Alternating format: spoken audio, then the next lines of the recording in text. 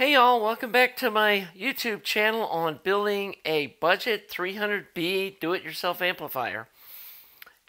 I want to start off the video today going over some basic line AC safety wiring tips. And this is really important. You don't want to build an amplifier that's dangerous or could potentially electrocute someone when it's really simple to wire these things up where it's done safely and there's no possibility that the chassis can become energized. And so this is for US wiring. There's a 3 connector plug.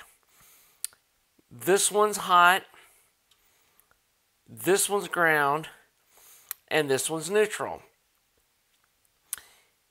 You absolutely need to run a fairly large, like 18 gauge solid copper wire from this ground terminal in a very short path with a soldered lug and bolt this to the chassis near the plug area here. Grind the powder coating off. Use a star washer, a nut, the lug, another star washer, and then another nut. You do never want to share this with anything like one of these nuts that's holding on the socket that's mounted in plastic, because it could come loose. You want to get this really tight, and like I said, grind off the powder coating so you know you've got a good earth ground.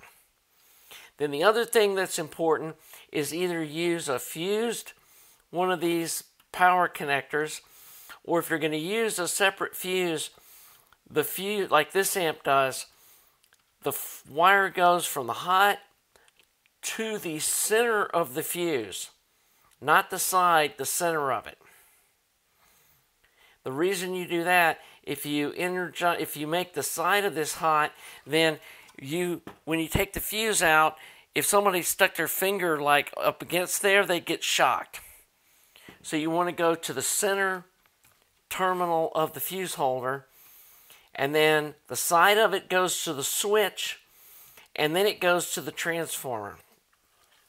And the reason it's wired like this is, let's say the insulation breaks down on one of your high tension wires and it touches the chassis, or the transformer windings short out to the frame and then to the chassis. If that happens and it's wired like this, it will instantly blow the fuse. If you don't have this ground wire hooked up like this, the whole chassis in a failure could become electrified, and somebody walks over to turn up the volume or touches part of the thing and gets hit with 400 volts DC, and it kills them. The other thing that I want to say very clearly is, if you don't feel comfortable working around high voltage, do not attempt a project like this. This isn't something where you drink a couple of beers and then you go downstairs, or you're tired and you start messing with it. If you touch the wrong wire while this thing's powered up, it can literally make your heart stop and kill you. So there's plenty of websites on YouTube that go over safety and using isolation transformers and all of that sort of stuff. So I'm not going to attempt to repeat that. But I did want to clarify that point on this AC wiring. Somebody mentioned it in the comments that I hadn't talked about that yet in this series, and so I wanted to cover that. So let's dig into the 300B amp, and let me show you what I've gotten done so far this week.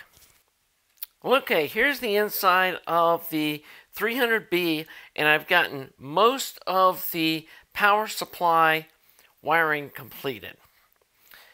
Last week we went over these are the rectifiers for the 5 volts DC that's going to the filaments of the 300B tubes.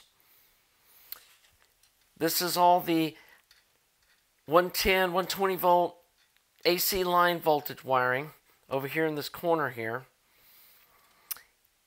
This wire here, this bundle of wires here is the 375 windings off the big power transformer.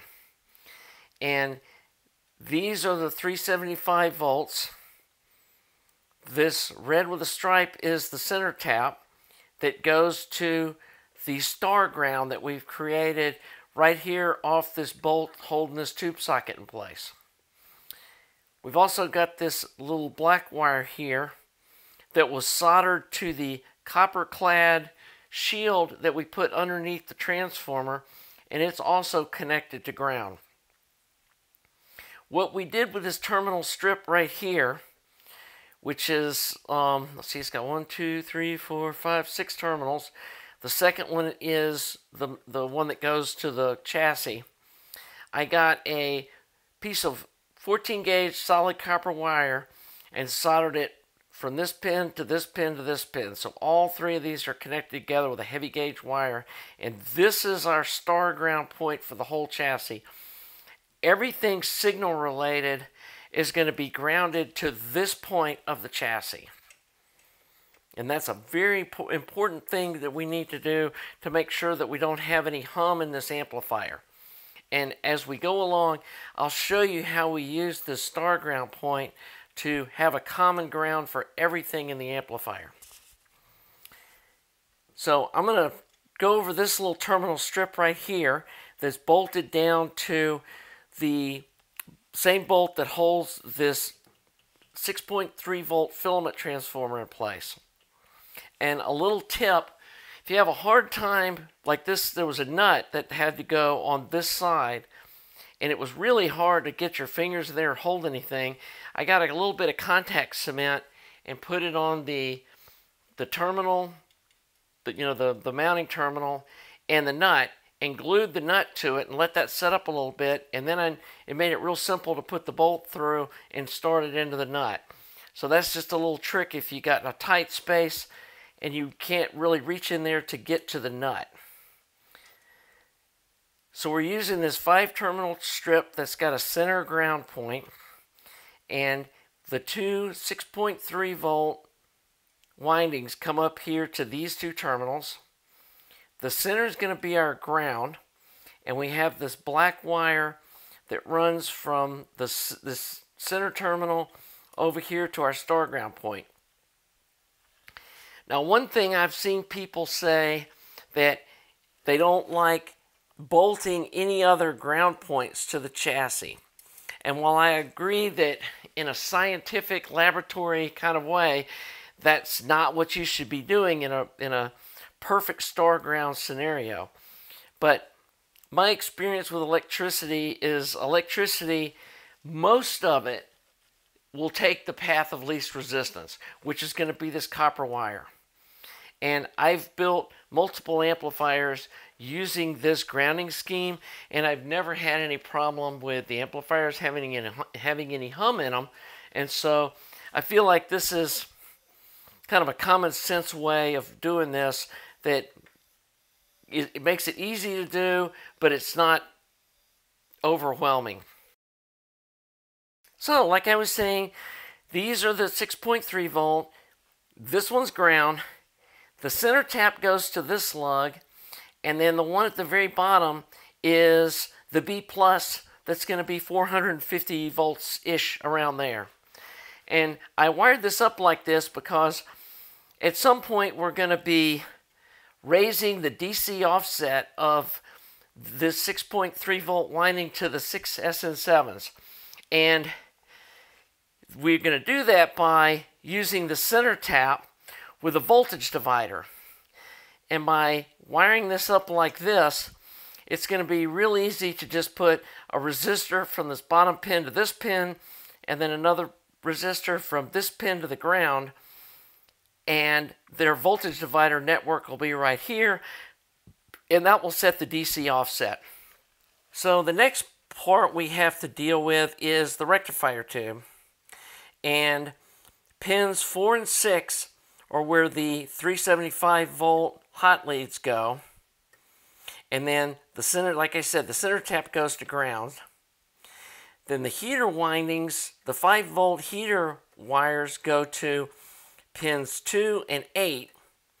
And then pin 8 is where the high voltage DC is pulled from. So we have this 630 volt 33 UF film cap. That's the first capacitor in our filtering network. It's connected straight to this 2-pin, and then the other side of it comes back around here to ground. Then off of this number 8 pin, the first wire goes to the 10 Henry choke. That's the big choke that's on the front, on the top of the amplifier. And then the other wire that comes out of it is connected to this pin on the end. And then we have this 100 UF 500 volt capacitor that goes from that connection point to ground. Also from this point, we have the wires going to the 2 chokes, and this is the point where the split rail power supply splits. We have one wire going to one choke that's for one channel, and then the other wire goes to this choke, which is for the other channel. And then the wires coming out of that, one of them goes to this pin, and one of them goes to this pin. And this second choke is where we're going to pull the reference voltage off for our voltage divider for the DC offset on the input tube heaters. So here's where I'm going to explain how this split rail power supply works. Here are the 2 lugs that have the output from the twin chokes in the front. The next thing we're going to do is run a wire from each one of these terminals over here to the plus side of these big reservoir capacitors. And then these red wires are the hot leads for the output transformers. So the way this works is that when a really strong note like a drum kick comes in the input tube, tells the output tube, need to send a big thump to the speaker, it's going to pull the amperage that it needs for that drum kick from this big reservoir capacitor. And again, path of least resistance. It's 0 ohms connected to this reservoir capacitor that's a 250 UF 500 volt that's going to be full of electricity. So it's going to pull it from here instead of trying to pull it from across here and then through the resistance that's in the choke and from this 100 UF capacitor. The idea is that each channel has its own reservoir capacitor that is filled up. They're topped back up by the electricity that comes from the rectifier. It goes through the big choke, it comes back up, it goes through these small chokes and then fills this capacitor back up. But it shouldn't affect the power that's available on the other channel, and there shouldn't be any crosstalk between them. And that's the whole idea behind building monoblocks, is each channel has its own transformer and capacitors and chokes and all of that stuff, so that when a really strong, like I said, a drum kick or a big bass, strong bass note is hit, that the other channel isn't affected. And we're going to accomplish the same thing by using these 2 big reservoir capacitors directly connected to the output transformers, and these chokes will decouple the channels from each other. So I hope that makes sense. So my next step is going to be to wire up these high voltage wires over to these capacitors, get the speaker wires connected, and then start mounting the input tubes that are over here in the front of the amp, the input tubes, and start getting the wiring run over there and the decoupling setup that we're going to be using for those capacitors. So far, we haven't had to drill any extra holes in the top of the chassis for mounting these terminal strips, and I'm hoping that I can find bolts that are already holding tube sockets or transformers down. We mounted these two caps using the bolts holding the transformers down to keep the top of the amp really clean looking. And the other thing I want to show you, I did get the cooling holes drilled around both of the 300B tube sockets. And I did this using a Photoshop template that I made that looks like this, and I'll link it in the description so that if you want to download this template, you can. I learned from a previous amp that trying to do these by eye, they end up looking terrible. And so this time I made a paper template. I taped it to the top of the amplifier like you saw in the last picture, and then the centers were all marked, and I was able to center punch each of those holes and drill them out, and came out with a nice even pattern of cooling holes that go around the tubes. And the idea is that the heat that the tube puts out will rise up, and it will pull cooler air from inside the amplifier up past the tubes, and it will also help evacuate any heat that may be built up on the underneath of the amplifier. I am going to use, I had thought that I might use these type of tube sockets that bolt down, but as you can see, it blocks part of the cooling holes. And so I found these new old stock tube sockets that are like this, that have this little wavy ring that holds them in place. And by using these, we've got plenty of air coming around the outside of it. And once I figure out the orientation, I'm either going to use Plyo-Bond or maybe some hot glue, I haven't decided yet, to nail these down so they can't spin once we get them in the position that we want. And I haven't decided yet how to orient these tubes. The other thing we still have yet to do, get to mount two potentiometers that are going to be the hum pots for the heater pins on the 300Bs, and the center of that is going to come over to the cathode bypass or the cathode bias resistor that's going to be mounted on the top. We've also got to figure out where we're going to mount the 5-volt regulators that supply the power that'll go to these hum pots. And so I haven't decided exactly how I'm going to orient all that stuff.